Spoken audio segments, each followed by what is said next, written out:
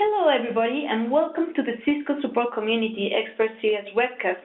Today, we're going to talk about the evolution of data center from classic Ethernet to VXLAN. Thank you so much for everybody who's joining us today. We hope you really learn a lot from this session. My name is Silva, and I'm going to be the host of today's session. So before we start, I would like to share with you something about us. So the Cisco Support Community is an online forum with over 500,000 members where you can get answers to your technical questions prior to opening cases with the tag. There, you can also make many questions, contribute, write documents, videos, or blogs. Remember that the community is a place that can help you to boost your career by becoming a top contributor and getting the technical community to know about your expertise. So before we start with this event, I would like to share with you some of the news and upcoming events that we have here in the community. Here in this session, we will have an Ask the Expert event following this webcast. This means that if you have any question regarding this technology and all the technologies that Tiago will be presenting, because actually there will be a lot talking about data center evolution, if you have any questions regarding ACI, VXLAN, VPC, or any of these technologies that he will be presenting, you can make all these questions on the forum related to this event that is allocated at the community. This event will have place till Friday, May 25th. Sorry about that. So if you have any question after this event, please don't forget to join and make any questions to Tiago, who will be there to respond everything. And also, for all of you among the audience who can speak different languages, if any of you can speak Spanish, we would like to invite you to another Ask the Expert event that we have currently at the community, at the Spanish community. This is about the best practices, configuration, and troubleshooting for Nexus 7K. This will be available to Friday, the 1st of June, and Gustavo and Ramon will be there to helping you to solve all your questions regarding this event. This event is open to all customers and partners from Cisco, and please feel free to make all your questions, and they will be able to answer them.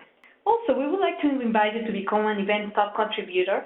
To become an event top contributor, you just can answer different questions on the forum from other members, or you can post documents or videos, or you can share simply all the knowledge that you have here in the community. By becoming a top contributor, you can get access to different programs that we have, and you can be recognized not only by the community, but also by all the technical audience around the world. So also, we would like to invite you to take some time to rate the content that is on the community. Why is it important to rate the content that is on the community? Well, it's very easy. It not only helps us to identify quality content, but it also helps us to tell this person that is helping us out, or to tell this person who created a document or a video, thank you very much for everything you have shared with. It's very useful, or it's very helpful. How can we do that? It's actually very easy, and it not really takes you like a long of time. So what you have to do is every time you face an answer that is very helpful to the question that you did, you just can give a helpful vote. Just at the bottom you will have this blue star, and then you just can give a helpful vote if that answer helped you out. Or you can either accept it as a solution if that really helps you to solve out your problem. Also, if you find a video, a document, or blog that is very good, please help us to qualify and rate it as a good one, because that helps us to identify it as a good, and it helps us to increase the participation of the community.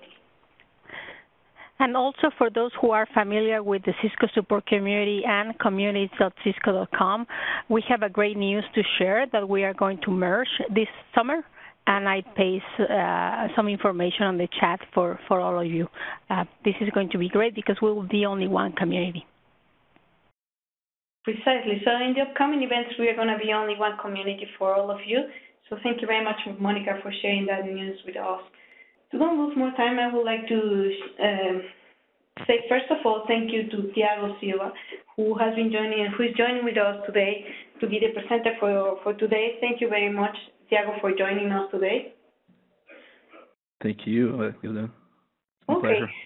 So I would like to tell all the audience about you, Tiago. So basically, Tiago Silva is a network consulting engineer with over 15 years of experience in the IT industry area. He currently works at Cisco's global service provider in Montreal, Canada.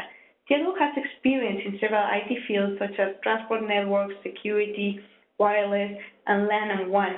However, in the last year, he has focused more on the service provider and data center technologies.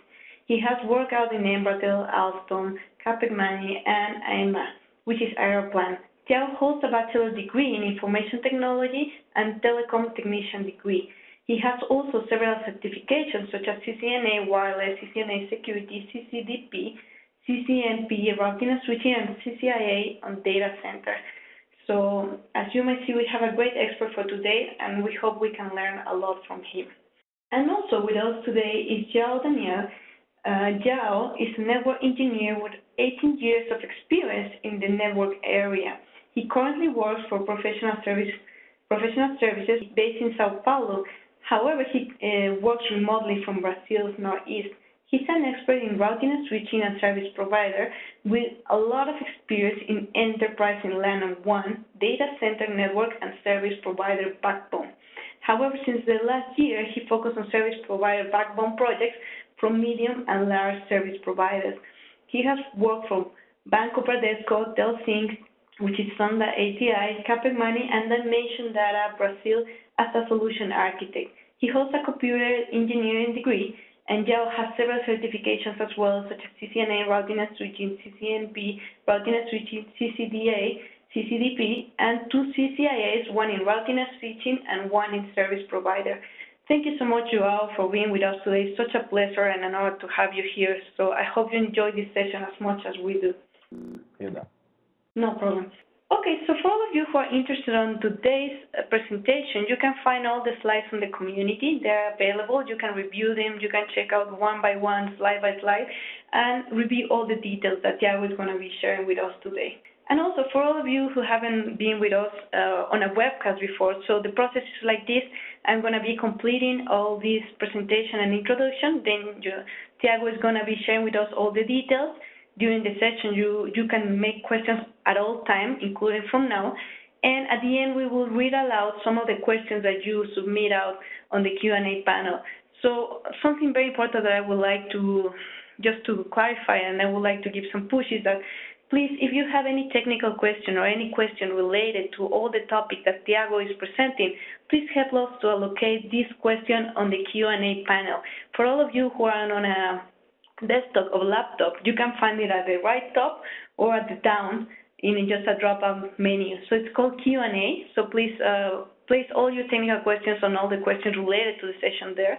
So in that way, João, who is the question manager for this session, can help us to submit this question, to answer to these questions, and also we can help you out to really find an answer for them. And for all of you who have technical issues, or you are having any logistic issues, like you are not having audio, your presentation freezes out, or you are having issues with WebEx, please contact us via the chat, okay? So the recording of today's presentation will be available in the following days, such as all the presentation and everything here. So thank you very much again for joining us today. We hope you learn a lot from this session, and you hope you really, really enjoy. So right now what I'm going to do is I'm going to pass the mic into Tiago. So Tiago, please share with us everything that you have, and thank you very much again for being with us today. Hello, everyone, and welcome to joining us. So as Ilda was presenting us, my name is Tiago. I'm working for Cisco in the past year already. And today's session will be about evolution of data center, classical Ethernet to VXLAN. Okay. So I'd like to start this with a simple phrase from James Collins saying, innovation without discipline leads to disaster. So when we talk about evolution, we always need to keep in mind that please, let's think about what we are doing and plan better to avoid big disasters, mainly with our data centers, customers calling us during the night. You know how it works. So today's agenda, a little bit of introduction about us, about data center, evolution of data center topologies. During this, I'll be presenting new technologies, VPC, VXLAN, that some of them are already in the market for some years, but for some can still be new. I'll be presenting some troubleshooting tips, some things that help us during the daily activities. And also I'll be doing a demo about VXLAN, and together with the troubleshooting tips, I'll be doing demos on troubleshooting. This is me. Nice to meet you. When you download presentation, you're going to be able to keep track of my LinkedIn account. Feel free to add me there. As I said, I'm a network consulting engineer for Cisco, working on the global service provider team. I have some certifications. My last one is my CCIE data center last December. Long journey. I really encourage you guys all to go through it. It's worth. You're going to learn a lot. I also have with me my colleague, John Daniel. He'll be the question manager. Every time that you send a question, he'll be the one dealing with them, filtering down and check if I can help you with it or not. He'll be able to answer some also. I had the pleasure to work with John for some years when I was still in Brazil. We worked on the engineering team there, and he also well qualified CCIE routing switching, CCIE service provider, as you'd already explained, besides the CDP and CCNP routing switching. So John, thank you very much for helping me on this. It's my pleasure, Tiago. Just to start, guys, I'm going to ask you, so the guys who will help me with this, go to your Q&A panel. Let's start with this. Which technology are you running on your data center today? Classical Ethernet, like just spanning tree, no fancy stuff. If you have VPC, Fabric Path, VXLAN, or even ACI, who knows? So answer that for us. It's going to help us to guide us during this presentation. And that's it. Basic stuff, guys. What is a data center? Okay, data center, we have this pyramid, like we have the data center foundation, data center services, and user services. One thing that I like to separate is data center is not only a server room with a lot of fancy lights blinking. We need to think as a data center of an environment able to provide a lot of services, of course. So in the data center foundation, we have the routing part, the switching. We also have storage, compute, that we can add some services to the data center, like virtualization, application resiliency, security part. But for our customers, for our users, what really matters is, do we have web? Do we have email? Can I access my personal calendar? Can I dial someone? So to make everything work for the user, we need a data center foundation, and that's where our focus will be today. I'm going too fast. Feel free to post some questions and some chats also. What a data center needs to offer, okay? First, of course, availability. A user needs to be able to access their servers, their services also. So if someone wants to go to the web, the data center needs to provide that information. If a user needs to dial your other customer, he doesn't want to listen, hey, we are out of service for now, please dial back in 30 minutes, whatever. So data center needs to be available and also needs to be scalable. Okay. It's common to find places that you just buy one or two servers or switches, and in the end, when the business starts growing, you won't be able to grow, so your data center cannot increase capacity and it's not scalable, which brings us to flexibility, which it doesn't matter which services we are going to deploy, we need to be able to deploy that. If it's a big data, if it's a web server, or if it's a file server, a data center needs to be flexible enough to provide that. Efficiency, because, of course, you don't want to wait 20 minutes, 10 minutes to download all your emails from the day. You need to connect and download it right away. So it needs to be efficient. Predictability. So am I growing the correct path? Do I have enough capacity to get there? What is going to happen with the new projects when they come? So predictability, your data center needs to be able to provide you that. And reliability. Do you trust your data center? And why I emphasize this is, imagine you are working in a data center with redundant devices and you have active standby or active switches, and you go to a change management board asking, hey, I want to rebuild my secondary switch. And your manager is going to say, no, we need to do this overnight because it's not reliable. Well, you need to trust your data center. you are investing in technology, you are deploying it, you need to make sure that it works. And of course, we are talking about planned maintenance. What about if we have a failure? So a data center needs to be reliable. Okay. One thing that I like to mention again: do you think in everything that a data center needs? Because it's easy to get to a network guy and say, "Hey, I'm going to deploy a new Nexus switch with ACI, VXLAN," but I don't know. I'm putting enough money on this. I'm not thinking about port density. Does my application needs buffer capacity? Am I going to have enough table size, like MAC address table size, to everything that I'm going to deploy? Do I have low latency, cut-through switching? So everything you need to think. And if you are working as an architect, or even if you're running on the ongoing team, you need to be able to report this. Hey, we are increasing this. We have problems with buffer. And we even get to the point thinking about ECMP.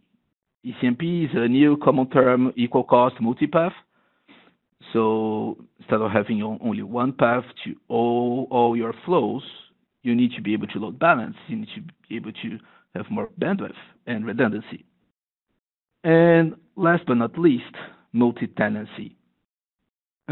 So when you think multi-tenancy and you think about data center, people think, yeah, I'm going to be a big data center provider that I'm going to allow services for multiple customers. But we need to bring multi-tenancy in-house. We need to bring that to your own company, even if you don't sell data center services. Let's say you have a production environment and you have a pre-prod and you have a dev environment. You don't want this traffic to merge between them. You don't want to apply the same policies to them. And you have different teams working on different projects. So when we talk about multi-tenancy, this can also be something that you need to think in-house, like even, let's say, small companies. Okay? So think out of the box when you're deploying a data center. In the high level, data center services, if we go to the data center foundations part, this is what we have. So we have some blocks saying unified computing. A data center is not only switches. Data center is also servers. Can be UCSB, like UCS blade servers, UCSC, rack servers directly, interconnecting with fabric with FIs or fabric interconnects. You can have a storage. You have the SAN network. You have in the middle the fabric. And fabric is a new term for your core, let's say. Before you use it to have layers, and now it's just called fabric. We are going to go deeper on this later on this slide. So you have the fabric, which basically the core of the data center and running all the switches. And then you also have the inter-data center networking. Of course, people need to connect to the data center. It's not something that you keep on a room and no one's going to get there. You need to think about private cloud. You need to think about public cloud. This means internet, MPLS connections, direct links, like if you want to LAN-to-LAN with customers or other buildings. You need to be able to connect that and distribute that on the data center. With a solution like this, you need to be able to manage that properly. You need to have VPN, tunnels, firewalls. You need to have like jump servers to your operation team to connect to that environment. And the reason I'm putting this in a separate block is you don't want to have a problem with a data center. Let's say you lost the OSPF, your routing is not working fine. How you're going to connect remotely? It's not easy sometimes to drive 30 minutes, 1 hour, even 5 hours to your hosting site. So you need to have on a separated compartment for your management part. And you also need to think about DNS, LDAP, web browsing, so you can patch your devices, so you can provide FTP to your switches when you are implementing some upgrades. And that's like a high-level view of a data center. This brings us to the point, do you think about everything? Okay. And the reason I'm asking this again is, let's say you have a UCS blade and you're going to deploy VMware. When you deploy VMware on the UCS blade, you need to have not only one NIC card, you need more than one backup NIC card, because you need backup links, you need interfaces to transport your backup traffic, you need management interfaces, and we can extend that to your VMs. We can extend that to a lot of places, which means when you have a data center with 1,000 VMs, you don't have only 1,000 IPs or 1,000 MAC addresses. You can go to 3,000, 4,000 MAC addresses. Okay, now think that a little bit bigger. If you are a data center provider, this can multiply a lot, and this can grow. So that's why I asked in the beginning: are you thinking about table sizing? Are you thinking about everything? So keep that in mind when we continue the discussion. Okay. Results here: classical Ethernet, VPC. We have some people using VPC. Cool. ACI. Nice to see that. Nice to see ACI there. Okay, guys. So let's start with evolution of data center topologies. Okay. When I say evolution, for some it might be really basic, but it's good to start growing from scratch. When everything started, we just had one router, one switch, all servers connected to this switch. What happens if the switch is down? So you have a high risk, okay? And the router was doing all the layer 3 part, and everything was being routed through it. If you have traffic from one server to the other one, you have what we called router in a stick. So all the traffic was sent to the router, sent back to the switch, so you also have high utilization on the uplinks. That's not good, so someone thought, yeah, let's add another switch. And we split the servers between the switches, but we didn't think about the router yet. So if the secondary switch is down, no problem. But what if the primary switch is down? So we reduce a little bit the risk, but we still have single points of failure. We increase a little bit the management, but it doesn't solve the issue. So let's go further and add a secondary router. So we think about first hop redundancy protocol. And what this is: HSRP, VRP, GLBP. So this is going to provide you some redundancy. If the first switch fails, you have the secondary one going to the internet, but you still have some problems thinking about layer 2, layer 3 layers. So everything that's going to be routed needs to go up to the router and come back. You reduce the risk, but you still have some issues. I'm going fast, guys, because like Ilda said, we have some topics. So I want to focus on VXLAN in the end. So this is just to show you why we are getting to VXLAN, why we need VXLAN. Okay. We increase redundancy on the server side also. We can add a secondary port to the switch, but this interface will be unused. So it's going to be, you increase the cables, but think those cables as they're not in use right now. So they can be unused for 1 year or 1 day if you have a problem. Oh, and then we start over-utilizing the switches, and we need to add more switches. And then that's where our issues start growing more and more and more. Because think about this. You have just switches, redundant, everything redundant, etc. But you need to extend a VLAN from one switch to the other one because you want to have the service on the same VLAN. What's going to happen with regular spotty tree, which we call classical Ethernet, let's say, is a lot of links will be blocked. So you put a lot of money on cabling, you put a lot of money increasing device ports, but they're not in use. Of course, someone can say, hey, I can play with the VLANs. I can distribute the VLANs, putting the first switch as a primary for VLAN 1 to 100 and the other VLANs 200 to 300, on the secondary switch. But still, you're not using all the cables for all the VLANs in the same time. So you have a lot of problems. And then we have a bigger layer 2 domain. What happens if we start a broadcast? What happens if we have some issue and we have a loop? So this is going to be a pain to maintain that. That's why we don't want to increase that. And of course, we still have the issue with the routing on top. We get to mostly what we have today. We have the layers, we have the core switches running layer 3, everything bring to closer to the routers, to the servers. But we reduce one thing. We reduce what we called mobility. Okay? And mobility means I need to have all the VLANs on the same switch, the same pair. If I extend this to the other one, I can't because I have just layer 3 between the guys. Okay. And I'm pretty sure that most of you guys already saw some manager saying, hey, I don't care.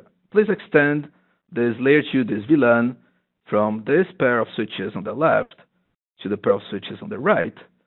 And then you start creating a mess, right? Managing layer 3, extending layer 2. So all the problems that you had before, you start having again, and increases the management part, which is not good. We got to end that we have what we call a class topology. Okay. So class topology, forget about what we had here. Like we have access layers, we have distribution layers, we have core layers on the top, we have everything like that. And most of the places are implemented that way. Now, what everyone is aiming to use, and this is the target, it's a class topology. It's what we call leaf, spine, leaf traffic. All the traffic will never go from one switch to another switch directly without crossing only one leaf. And having this, to be able to have this, actually, we need to have some technology deployed here. We can have fabric path, we can have VXLAN. We're going to demonstrate later, but what is the benefit of this? Mainly when we have this, we have ECMP, equal cost. This means that our uplinks, my hops to the next point, will always be one hop, done. And we have uplinks with the same cost, so I can easily load the traffic between the two switches. And with this said, I don't have any link blocked. So all the links, all the money that I put in cabling, I'm using it. And we go back to the questions. Do you think about everything? Yes, I'm putting my money in something that I'm using. I'm putting my money in something that I can rely on. And if I want to grow, it's much easier because I don't need to worry about spanning tree and extending everything like that. I just add one device, put cables to the spine. All devices will be connected to this device via the spines. So what we call the scale out, we scale to the right side, we just increase number of ports, for example. And if we want to increase bandwidth, so scale up, we increase the spines, number of spines. Depending on the technology, we have a limitation, but we can increase 2, 3, 4 spines easily. If I need to increase bandwidth, I can just change 10, 40, 100 gig link on the uplinks. So this type of topology, it's much easier to manage. But to be able to do that, you need to use some technologies, right? Let's start with first thing, VPC. Okay. For those who doesn't know, I'm just putting a lot of acronyms here on the screen, but what I want to explain to you what is VPC about.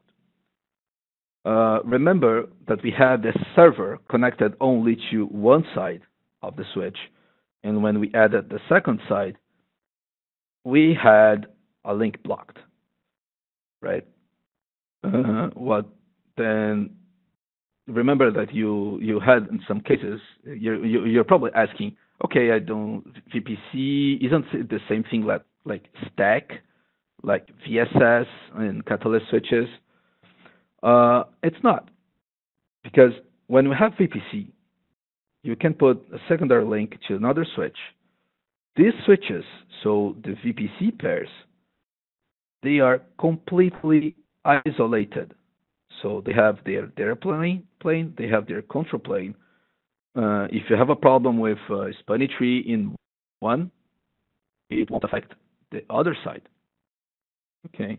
If we have a problem with spanning tree in a stack, all the switch is dead.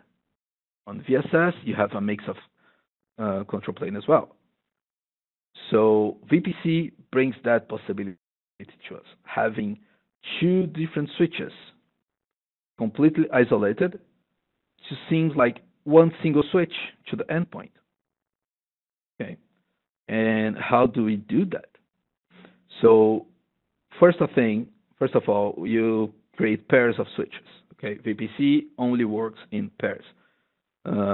Just already answering a question that already got sometimes. You cannot have a third box here to work in VPC. They're always in pairs. Okay, and each switch is known as VPC peer. So to make the peers work, first thing is you need what we call VPC peer keep alive link. This peer keep alive link, it's a layer 3 connectivity between the boxes. You won't have any traffic on it, so it doesn't need to be like 100 gig, a lot of port channels. You just need to make sure that you have layer 3 connectivity between the switches. The best part to do it, the best way to do it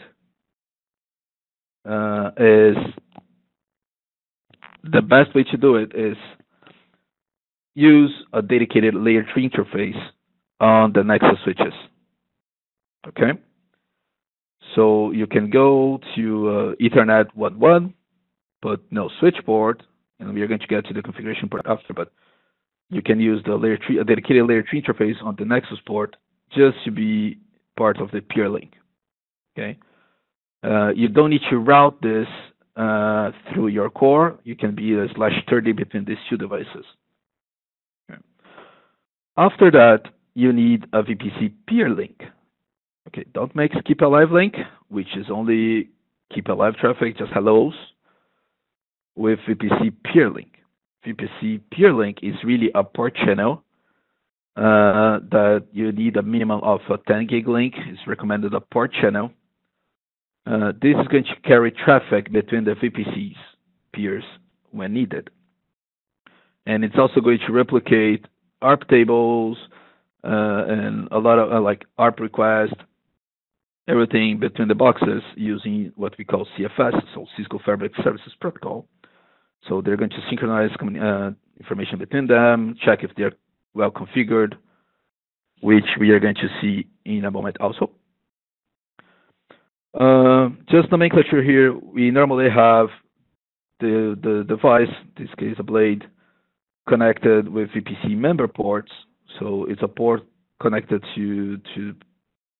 from each VPC peer to the device in the end. It's called member port, and we configure VPC. So the virtual port channel, if you check only one device, you only have one interface. But it's really, for the device in the end, is really two. Okay? We, of course, can have orphan ports with orphan devices. And don't mix what we call orphan device, which is a device using a VPC VLAN, so it's a VLAN used by VPC links, with a device that is single connected but is not running VPC, not using any VPC VLAN. So orphan devices are devices using only the VPC, is connected to only one side, running on a VLAN used by VPC. Okay? Steps, and I put this in a single slide because this is really, really important, guys. First of all, create a VPC domain. And by VPC domain, remember, it's a pair of switches. What if we have one VPC domain here and another VPC domain here, and you are extending layer 2 between them? So when having this as a VPC domain, configure the VPC domain on top with one number, let's say 10, and the secondary one with a secondary number, let's say 20. Don't use the same, okay? So first, that's just a tip, some of the best practices. So first, create VPC domain, establish peer keep alive connectivity, then you create a peer link, and only after you create the VPCs. And as we can continue here, okay, we're going to see on the demo after how to see these outputs. I just want to make sure that we have this on the presentation so we can follow up later. So to configure VPC, to create VPC domain, you need to first enable the feature. For those that doesn't know, Nexus uses what we call features. If you are not using VPC on your device, if you're not using OSPF or any other feature, why you should have the CPU processing those packets or you have that process running. So if you don't enable feature VPC, you won't even have the commands available to continue the configuration. So that's how you make the process or the CPU utilization better on Nexus. Okay. So you need to first enable feature VPC. You need to put a VPC domain number, and that's where I was telling you guys, for each pair on a layer 2 domain, put a different VPC domain number. Okay. And that's it. You already enabled and created the VPC domain. And if you check show VPC row, in the end you have VPC system MAC. This MAC address here, it's going to be seen on the end device, and we are going to see it in a moment. This is going to be the same MAC address for both boxes.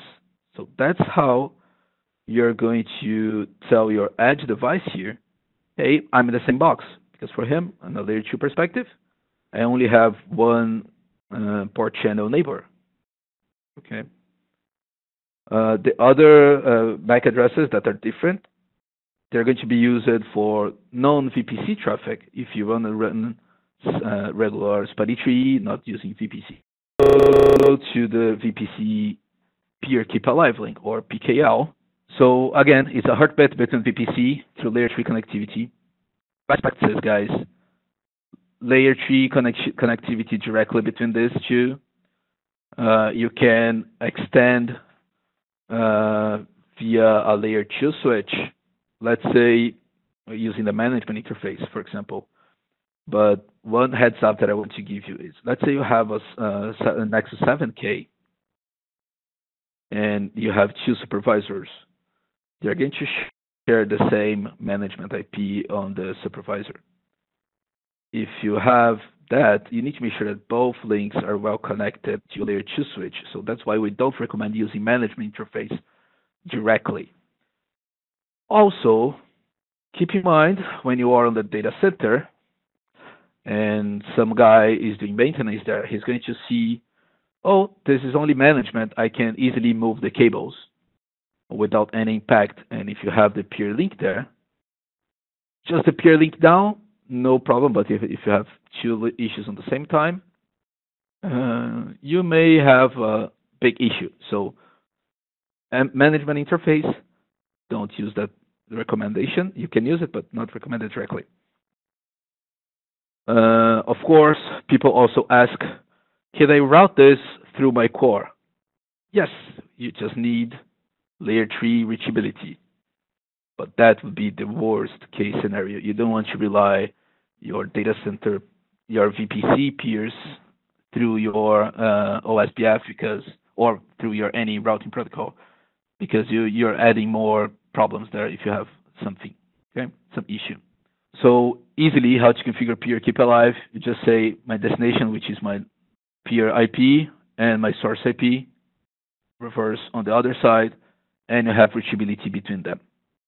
Okay.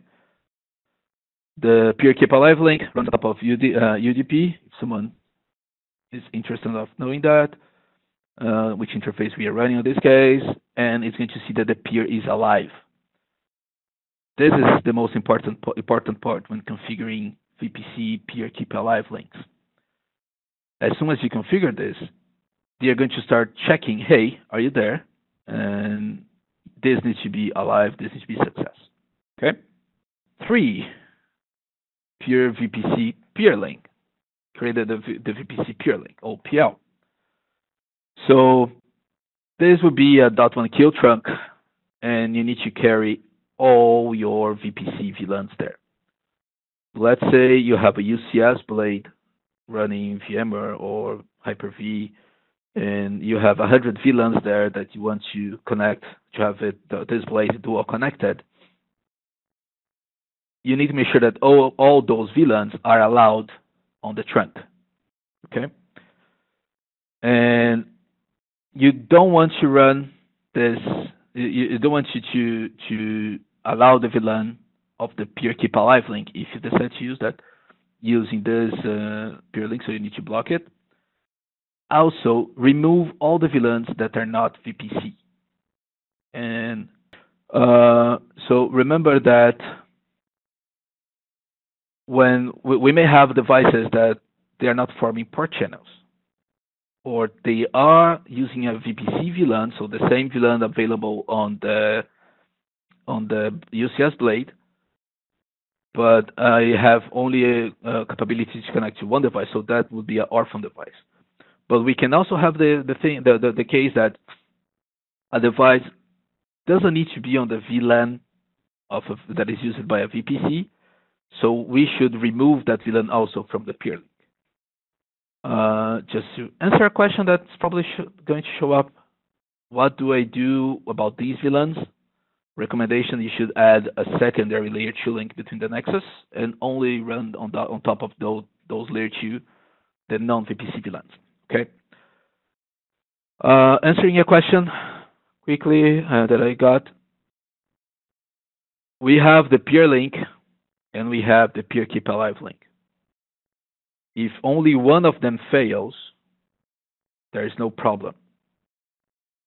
If we have the peer link fail, the devices will be able to forward because they can see each other via peer keep alive link. So we still have traffic going through. The biggest problem, and the peer keep alive, the VPC peer link, what's going to happen also if it goes down, the secondary box is going to shut down the ports that are dual connected, which means I still have traffic. I won't shut down the other link, the other device, but I won't allow traffic to go through on that link. But if we lose both links, peer link and peer keep alive link, then we may have a problem which we call split brain. Basically, both devices won't see the peer link, the other side, and it's going to believe that's running alive. So we may have traffic impact due to mismatch of flow and these things. Okay. Back to the configuration part. VPC peer link is just a regular port channel that we add the line VPC peer link, and we do this on both sides. Okay. We carry spanning tree, we carry the HSRP, HMP, ARP, all these things we transfer between them using the peer link. Okay. As soon as we configure that, and we are not going up to creating the VPC directly, as soon as we just create the VPC peer link and we run show VPC, that's something we should see. Okay. Device 46, 45, 46, we have them. They have adjacency. The peer is alive, so peer keep alive link is good. peer status is okay, everything is matching. So we have this guy working as the primary, this guy working as the secondary. This is not for traffic flow. This is for VPC management, let's say. So we have which are the VLANs allowed on the peer link. So these are the VLANs that we are carrying. So this is basically, remember when I always say we have the VPC VLANs? These are the VPC VLANs allowed there. Okay, you can easily see with the show VPC output. We have VPC domain created, we have peer keep alive, we have peer link. Now let's create a VPC. So again, you create a port channel, regular port channel, you create as you want the VLANs that are going to be implemented there, and you just say VPC and put a number. In the peer device, there's a typo here, don't worry, it's 46, but on the peer device, you also need to use the same VPC number. Okay, so when you see here, you have port channel 36, it's up with these VLANs, they're going to show up on both sides. And remember that I mentioned to you that VPC MAC address? So here it is. When I go to the edge switch, so this device in the bottom, okay, we have show LACP neighbor and see the system ID. They are the same. So for this device, I have a LACP neighbor running on my port channel that I put as number 36 on this device. And I say this on two different interfaces. But in reality, Ethernet 121 is going to leave 45, and Ethernet 122 is going to leave 46, which should be here on the right. So two different physical devices, different data planes, different control planes, but for my bottom switch, it's the same. Okay, so this is VPC flow, VPC configuration. Some best practices. Don't use VPC peer link IP using the peer link. And this is what I meant about if you want to configure this via VLAN, the peer link via VLAN, like a SVI, don't allow that on the peer link. Because if you have a problem with the peer link, you will lose also the peer keep alive, so you may have a problem. Typo here, sorry. Use a LACP always when available. It helps on the graceful failover and misconfiguration protection. Different VPCs, if you're extending layer 2 between VPC pairs. Answering questions also, always connect an orphan device to the primary, because if the peer link is down, orphan devices or ports that are single connected to the secondary device will be shut down. Okay. And enable peer switch for fast spanning tree convergency. Oh, heads up. VPC is supposed to reduce the blocking paths, right? Because you won't be, it's going to overcome the spanning tree thing that normally blocks dual path, dual redundancy. But in reality, it's really running spanning tree in the back, but the bottom device is not seeing that. So that's why we say enable peer switch to allow fast reconvergency, because that's going to be able to send traffic in both directions and on the spanning tree convergency if you have any problem. Follow the link also. You have a big PDF with 100 pages and more about best practices. I really recommend you guys reading that. So doesn't know, we also have some breakout sessions available on Cisco Live, ciscolive.com. It's free, you just connect there, register yourself, and you're going to see a lot of presentations here about a lot of slides here mentioning Cisco Live presentations. Just search by the name. Don't need to put the full name, just the name number. You're going to see the presentations for different years. Okay? You guys know about Fabric Path. Tiago? Yep. There's one good question here. Could you answer, please? How Sure. troubleshooting is VPC is down peer VLAN consistent status? If VPC is, if the peer link is down, say again, sorry. Peer VLAN consistency status. Status. Yeah, as shown as stated. Okay, this one. So basically, with this this show VPC, and I'm going to show you on the demo after, but basically on this,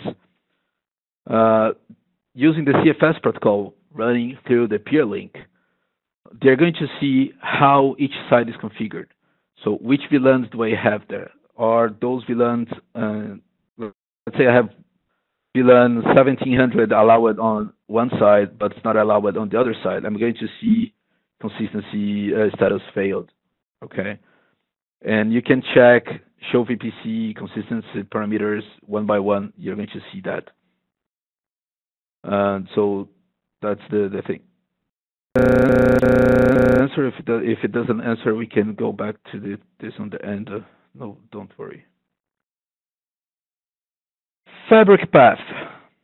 So fabric path will be the first topology, the first technology to use the class topology. Okay. So remember spine leaf connectivity. So basically, fabric path, it's a mix of switching and routing. Okay, you run layer 2 and layer 3 together, and you can easily extend VLANs. And in the core, you won't run spanning tree at all. Okay, and that's what I mentioned here. Before we had access distribution in the core layer. When we bring to the class topology, in the fabric path fabric, you will never see a VLAN going through this. Okay, if you can run show spanning tree, you see no spanning tree here. And how this magic happens is you have ISIS running on the background. Okay, so it's really easy to implement. I'm going to show you the steps, but you just enable your fabric interfaces on the fabric path as a fabric path interface, switch port mode fabric path, and you establish the neighbor between these guys. And what type of things fabric path solves? And that's where the point that we say max scaling. Okay. Remember the first question that I asked you guys: is your data center ready to expand? Like, is it scalable? Are you concerned about max sizing, MAC table sizing? And then I said we can grow a lot the MAC utilization. If you have a bridge domain, if you have a layer 2 domain, and a device sends a layer 2 broadcast, like, hey, I'm going to the network, I'm connecting out to the network, all the switches, all devices, they are going to see that MAC address on their MAC address table. Even if I don't have traffic to that, if I had a broadcast on layer 2, I'm going to see that device and I'm going to use my MAC address table with that. So with Fabric Path, we start having MAC scaling. So I'm only going to add that MAC address on my MAC address table if I really need to talk with it. So let's say I have the server connected here, and it's going to send a broadcast, a layer 2 packet or any device, any packet to another server connected here. I'm going to send this via ISIS and Fabric Path. I'm going to ask my root devices, let's say, we get to the point in a moment, hey, which leaf has this MAC address? And then the packet will flow directly. So leaf, spine, directly to that. And I can, if I have 1,000 servers connected to these devices and only 10 devices connected to this one, I won't have high utilization MAC address table here. What Fabric Path also add is equal cost, ECMP. So all the links are always active, so I don't have spanning tree blocking and link here. Okay. And I'm also able to connect to classical Ethernet. So if I have old switches, if I'm migrating to Fabric Path, don't worry about it. I'm able to connect to this classical Ethernet cloud, let's say. Configure it. Again, remember that I explained about features with the VPC.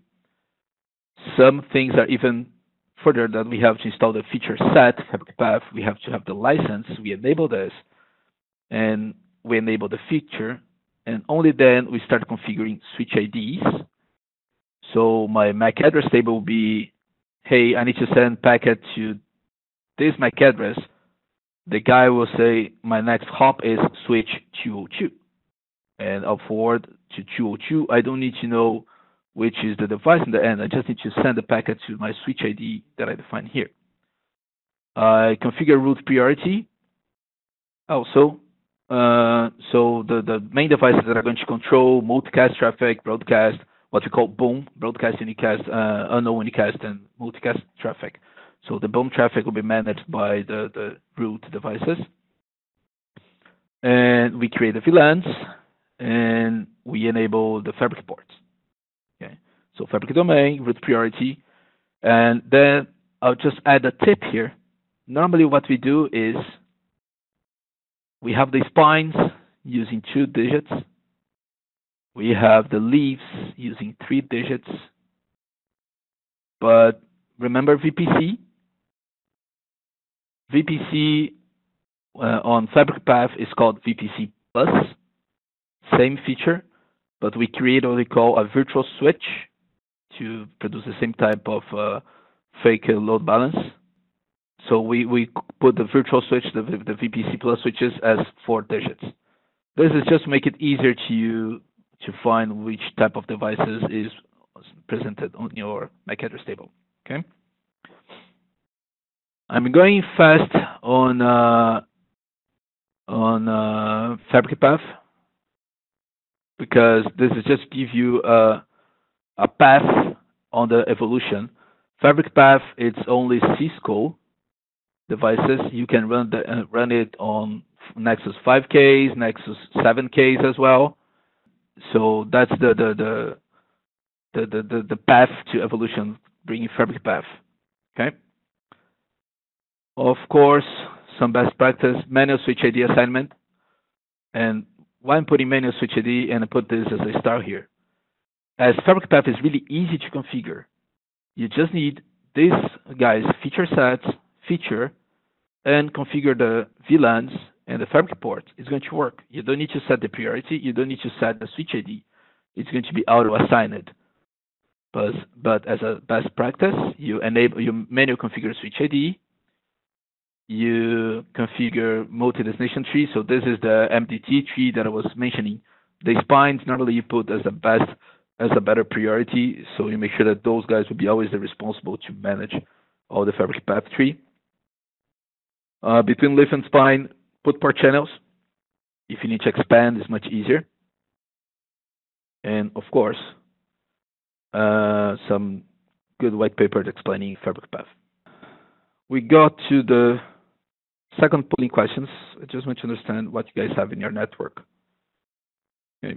Which devices do you have on the data center? Catalyst switches? Any catalyst?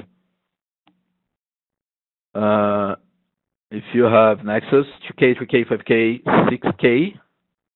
I put 7K separated because 7K you can run OTV, you can run VDCs. If you have 9K running standalone, or Nexus ACI, which would be 9K in ACI, putting them separated also. Just go back to your QA panelist. Please answer this. It's going to help us on the next steps and creating some next training also. So VXLAN is an open standard technology. So it's not only Cisco devices that can run VXLAN.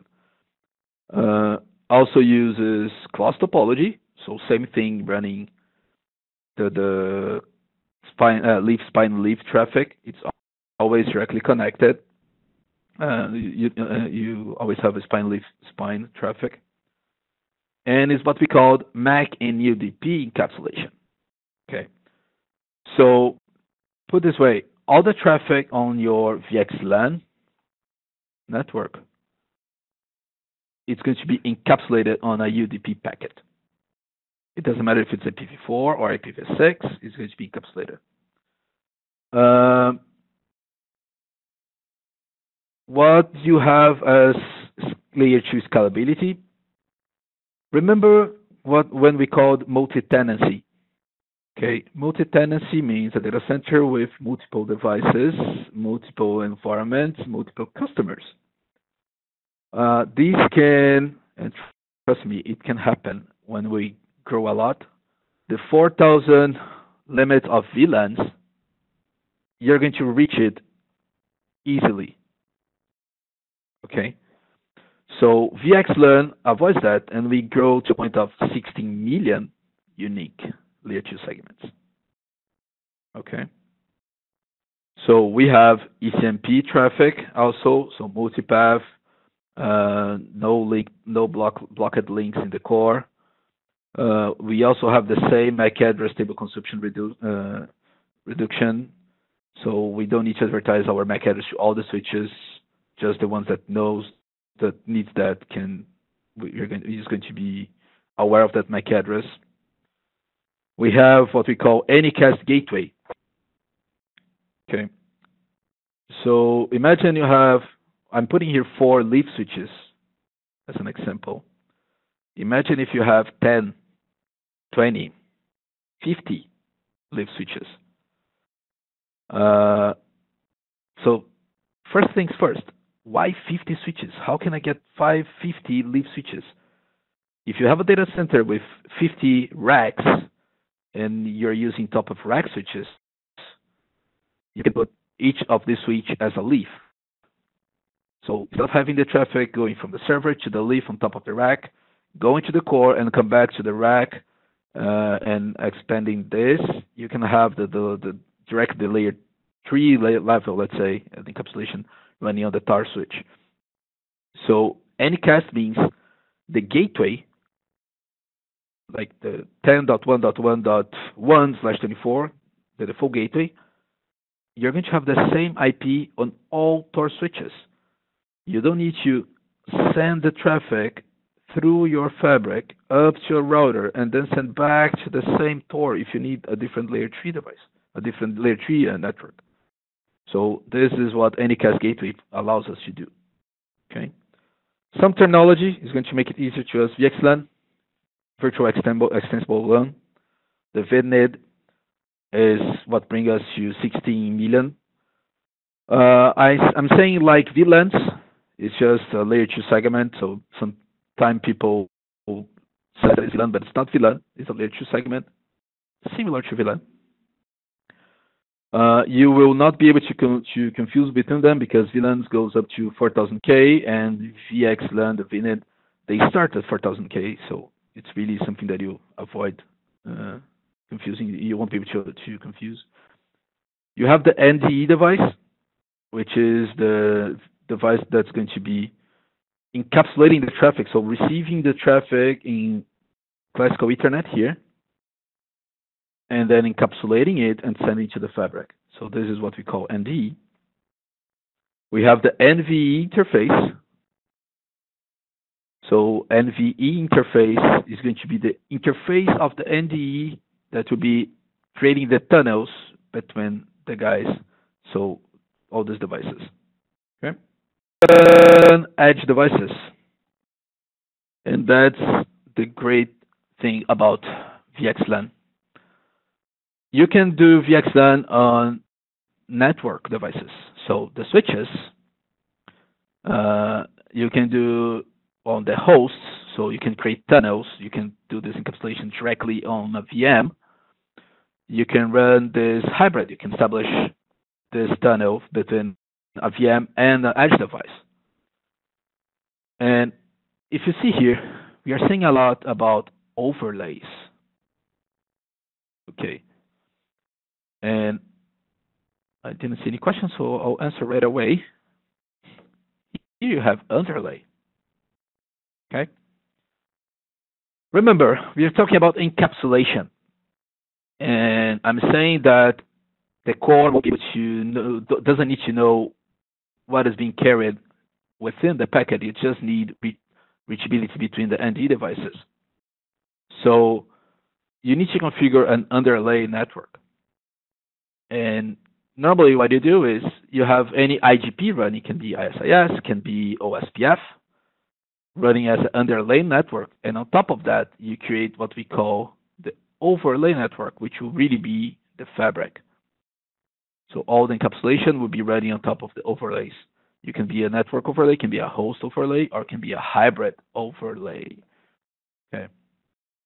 Just some examples here and virtual endpoints, and we get to what I prefer to shoot you is exactly. Oops, get to the point of this. Sorry. So when we talk about network overlays, we have VXLAN running, we have Fabric Path, we have List, VPLS, OTV, host overlay, we have VXLAN or NVGRE, but most of the companies will be running hybrid overlays. And I'll show you one example of this in a moment.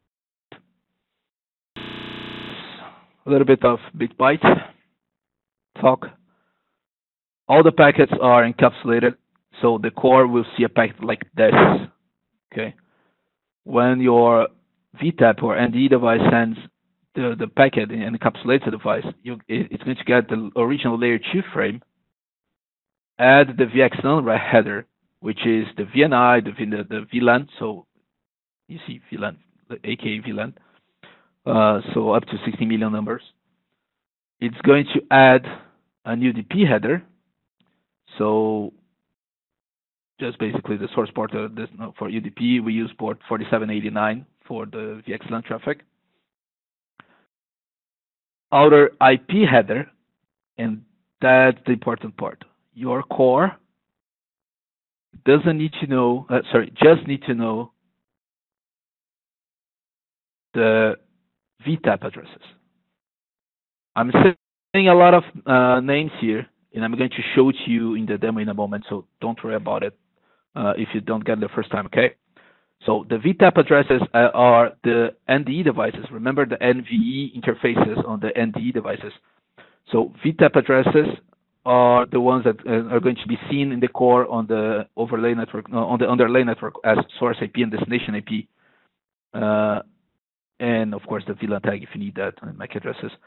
But for the core, just the two outer headers, the three outer headers are important. It doesn't need to understand the other things. Okay. Again, adding this because a lot of people want to see how is the packet, the packet structure. And quick example, how the flow is going to happen, and as I just described it to you guys. Server A connected to a VTAP to an ND device. It's going to send traffic to server B. Okay, so I send source MAC, my MAC, destination MAC, the MAC B, source IP, destination IP. So this is my inner header of the packet. Okay. As soon as I get this is running on the VXLAN part. So I add my VXLAN VNID. So I put 30,000. Remember, it's not the same as VLAN. So VLAN goes up to 4,000. This starts on 4K also. After, sorry.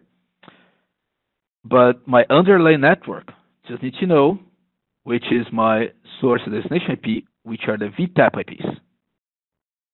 The underlay network doesn't care about the server IP. Okay. Send to the VTAP encapsulates, send to the other guy, receive the packet and encapsulate it and send to the server B. So this is just one quick example about how the VXLAN traffic is going to flow on your underlay network. Okay. And bringing back about the overlays, host-based and network-based, one thing that I want to mention here, like network-based, we may have 3K, 5K, 7, all the Nexus devices. We can also run VXLAN on ASRs, 1K and 9K. Host-based, we can run on a Nexus 1000V or on a CSRV device. Just keep in mind, these guys, like why I would like to encapsulate the traffic on the CSRV, for example. So let's say you have your Nexus devices run your data center, your core switches, your VTAP devices, and you want to extend this VLAN to a cloud, let's say Amazon or each other cloud that you prefer. You deploy a CSRV there, and through the tunnel, through the internet or dedicated any connection that you have with your private cloud, you can establish a VXLAN peer. Okay, so you can extend, you can virtualize, you can extend that between your data centers as well. So this is one of the reasons that you will be willing to run the host-based VXLAN. These are the Cisco solutions, okay? And the best solution would be hybrid, so you combine both solutions depending on your need. Information, let's keep going. So this is just for how you advertise the MAC addresses. So you can use multicast, you can run unicast, you can run BGP. I'll show you the demo quickly. This is just a script to have it there. Pre-requirements, layer 2 reachability between the VTAPs. Like I said, you're running your IGP. If you run VPC, you need to have it before multicast. If you're running, if you're using multicast for your boom broadcast, unknown unicast and multicast or BGP. Simple example, I'll show you on the demo directly. Enable features, map VLAN to VNI. Remember VLAN. This is just an idea, VLAN 30 to VLAN 30,000, VLAN 40 to VLAN 40,000, but you don't need to follow that. Same things, enabling features. Okay. I'll just jump this verification directly to the demo. I think it's easier.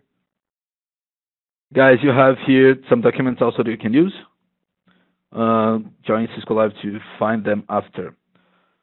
Here's some troubleshooting tips. I'll add this on the demo. So just here to show you to have it on the PPT, but on the demo you can see that. I'll talk about that also. So demo. So this is our topology. Okay, we have two leaves. We have two spines with another two leaves. I'm going to play with the VLAN 1502. Okay. So quickly go into the leaf switches. It's connecting again. Come on. Good.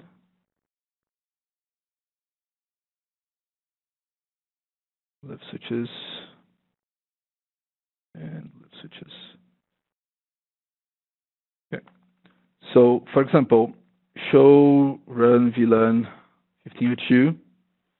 I have this VLAN mapped to the VN segment, so the VNID 10,502. Okay.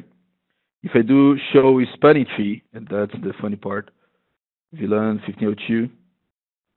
You're going to see only PO1, which is the peer link, VPC peer link, and PO36, which is the link connected to the switch 36 here. I don't have spanning tree running on the uplinks. Okay. If I do show run VPC to show you the VPC configuration that I configured, you have the feature, you have these guys, peer link, some other tunings also, but you have the peer link configured, and one VPC. And if I do show VPC, as I said, guys, peer link is alive, success, everything. This is my primary device. VLANs running on the peer link status, and which VLANs are active on my VPC. And I have this VPC 36, which is this going in the bottom here. Okay. So let's jump to my 36, show run interface. Come on. 36 here. Show run interface VLAN 1502 and show run interface VLAN 1502. I'm going to grab this VLAN here. So this IP. I'll go to my other end, ping this guy, here F 1502. Awesome.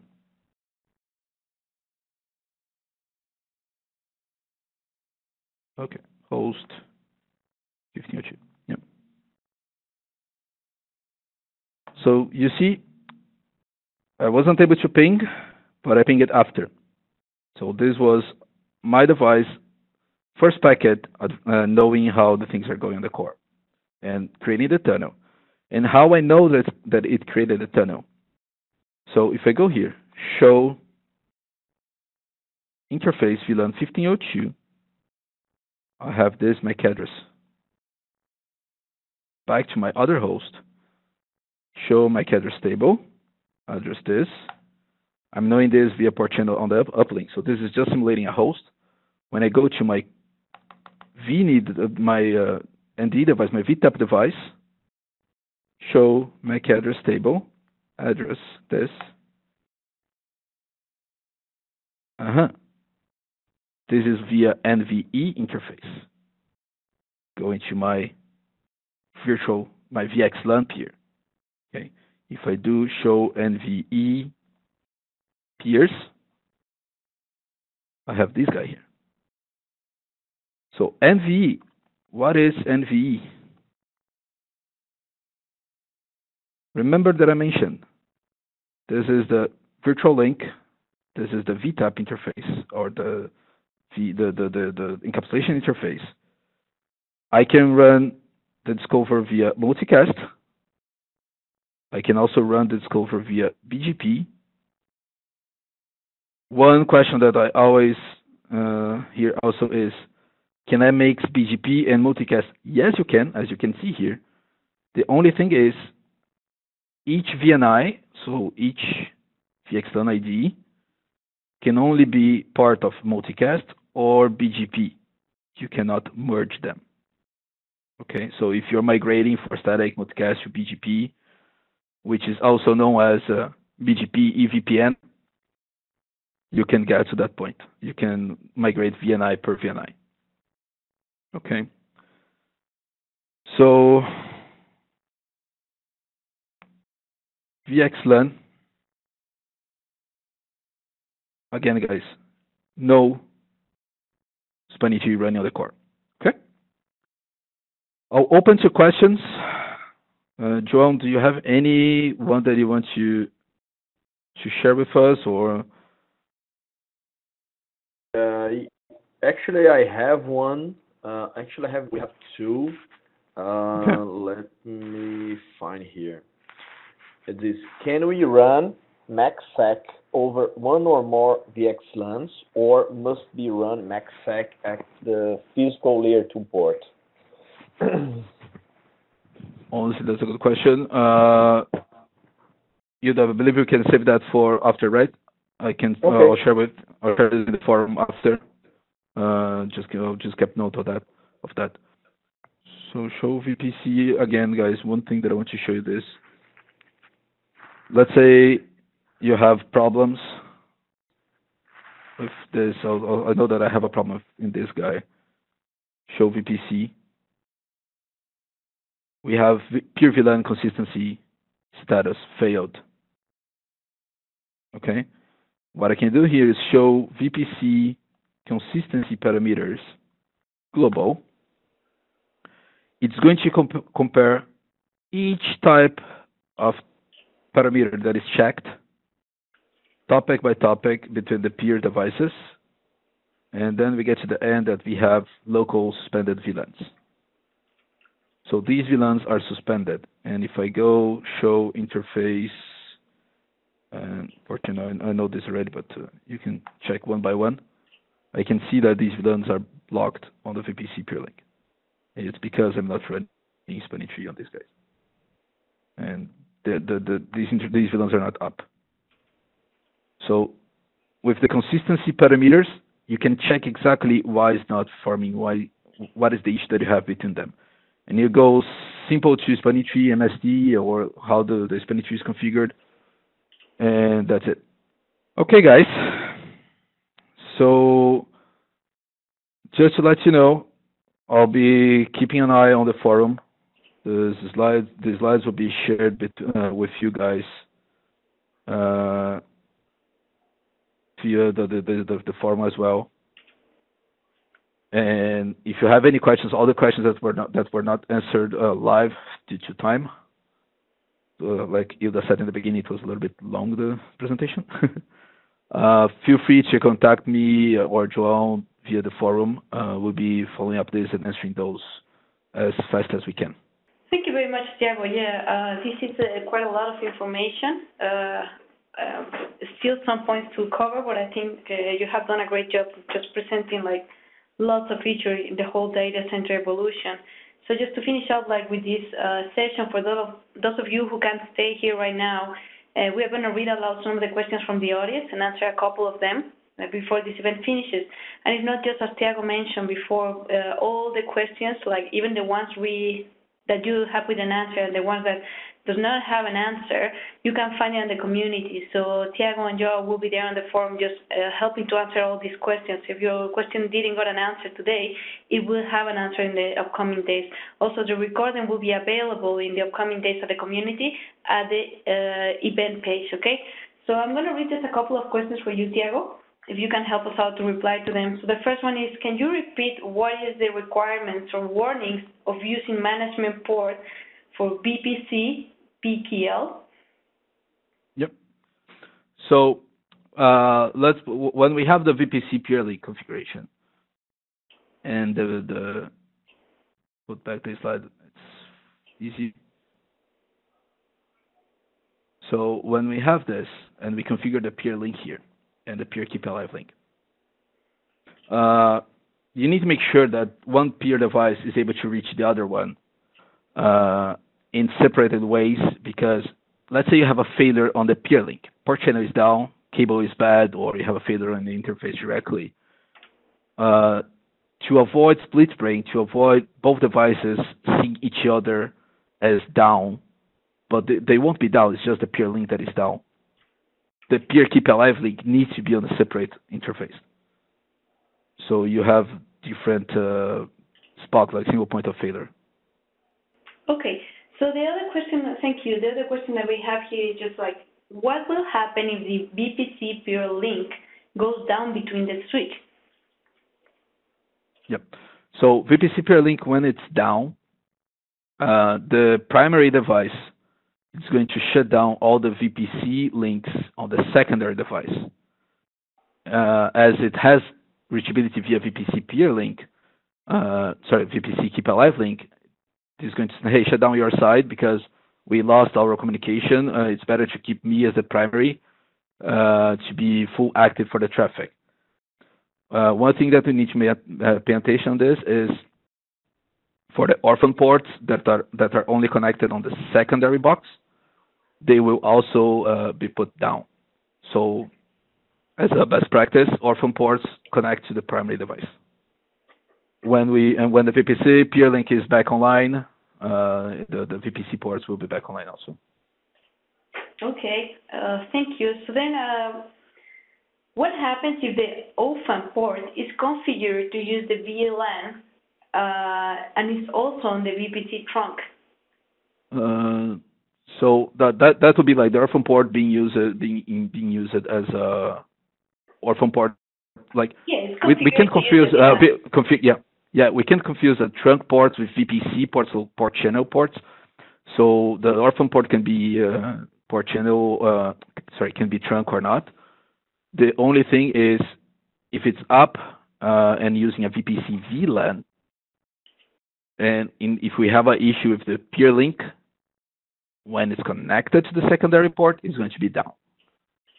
So that's the issue of the orphan port. Okay, well, thank you very much, Tiago, and thank you very much for everybody who joined to this event. I'm glad all of you guys are here, and thank you very much, Tiago and Joao. Joao, you have been doing a great job answering all the questions from the audience. Thank you very much, everyone from the audience who are just here with us today. We are going to close down this session, and just give me just a couple of moments. I need just to restart this. But thank you for everyone for joining here, and thank you very much for being with us today. All the questions that didn't have an answer, we were not able to finish them up. They will be available in the community, so as the recording will be available in the upcoming days. So thank you very much, guys. Thank you, guys. Really appreciate your presence. Okay, so just to conclude to this session, I'm just going to wrap it up. For all of you, like all the questions will be here on the forum. You can find them on the community. They will be available to the May 25th. Also, you can find further information about the community and the social media channels that we have. There we communicate everything about our further events, about everything we're going to have in the community, including the fusion with Cisco communities. All the information will be available there as well, as long as in the community.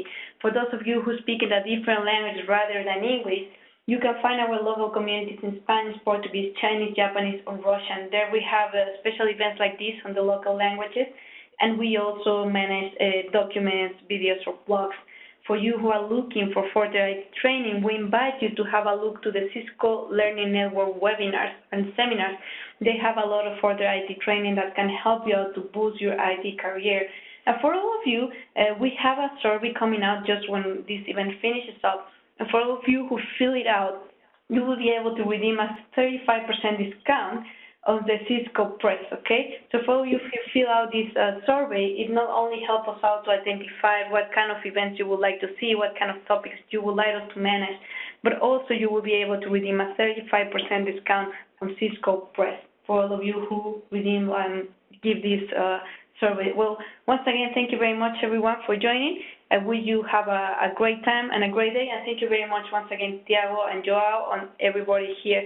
We wish you have a great time, and we hope to see you on the upcoming webcast event. Thank you.